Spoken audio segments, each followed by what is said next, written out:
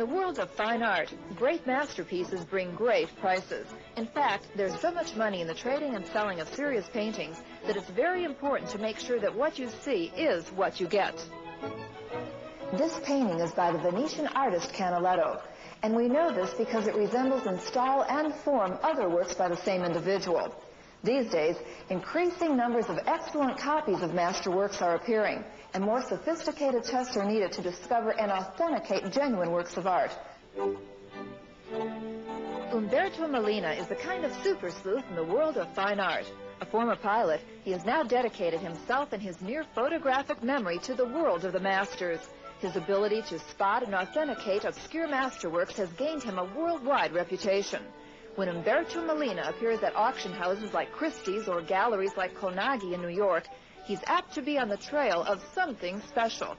When we go to an exhibition of paintings, the first thing I do is glance around the room, and I sort of don't know why, but I have this knack for spotting what really, as we see in the trade, smells well. And I'll walk over to it, and if the quality is superb, and it's particularly interesting for the period of that painting, that bears investigation right away. The gems usually stand out anyway, but whether they're authentic is another story. I have an old adage I use in my business: when in doubt, do without. But what does this appreciation of art provide for you? Well, it provides a sense of enjoyment, and the greatest part of the business that I'm in, being an art dealer, is bringing great paintings like this to light so that the general public can enjoy them. Instead of them being lost or obscured in some attic or something, they were brought to the enjoyment of the whole nation or the world. Well, this is a very nice Canaletto, Clovis. What period do you make it? Bringing great works of art to light for the general public means being exceedingly well educated in art history, knowing the galleries, and knowing when the important auctions are coming up.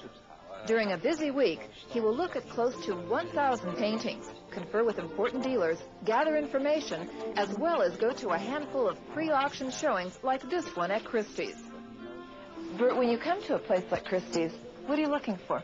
Well, we come to see the bins before the paintings are put up. Many times we get more information from the back of a painting than the front. We can tell if it's been sold before, when, the price, and what year, etc., and it helps a great deal. Okay, here's a painting. Immediately I look. Right? Yeah, I look at the back because this is by J.F. Cropsey, American, 1823-1900, and it gives an old collection which can be referred back to. And the picture is referred to in an encyclopedia of painters and paintings. That's very important. Here's also a handwritten label which gives some provenance to the painting, and a previous sale number possibly. I can see from the back that it's been relined and restored, so right away I ask myself why.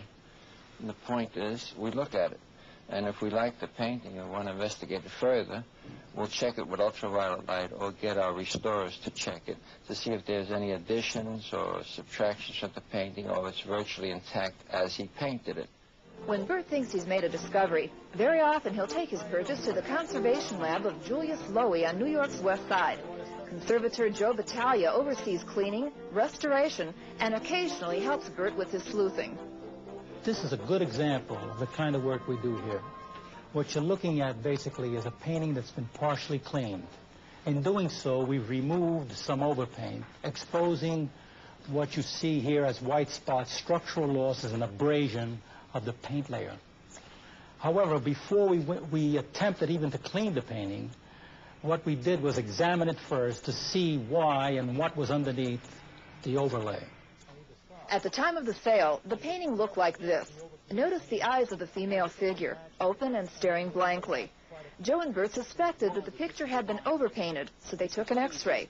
What they discovered was another painting, the original, underneath, with the eyes of the Madonna half closed. It was cleaned, and now the original is awaiting restoration. A minor painting of obscure origins turned out to be the work of an important Renaissance painter. What they say in the old days is an expression that bad restorers have ruined more paintings than all the wars in history, and good restorers have survived some of the greatest masterpieces in the world by their diligence and good work. After a tough day making the rounds, Bert heads home to do even more investigative work. With the help of son Robert and an enormous library of art catalogs, He does his homework, too. It must be said that Bert's success is based on an overall approach to his business. It is a combination of things that give him his edge. Is a sense of humor important to what you do? Well, I find it so. I have a lot of fun. For instance, every picture I look at, I can put a subtitle under. It may be comical and whimsical, but that keeps me going through the day because I find titles for all the pictures, you know. What subtitle would you put under this? Well, this, of course, is a portrait of Napoleon after his defeat at Waterloo, writing his memoirs, and I would call this, Where Did I Go Wrong? What do you say when you see a truly great painting? I don't say a word because then it's awe-inspiring. When I say something, it's usually whimsical because it's a piece of junk. But when I see a great painting, I usually keep quiet, and out of respect to the artist, I look at it. Now, I might say Mamma Mia in my head, you know, but when you see a great painting, you have to respect where it's coming from, who made it, and that's awe-inspiring. A glow comes over your face. Any known art dealer in the world who looks at a great work of art, you can see it in his face. Well, on the face of it, Umberto Melina, or Uncle Bert as he's known in the business, is having a wonderful time treasure hunting, as he calls it.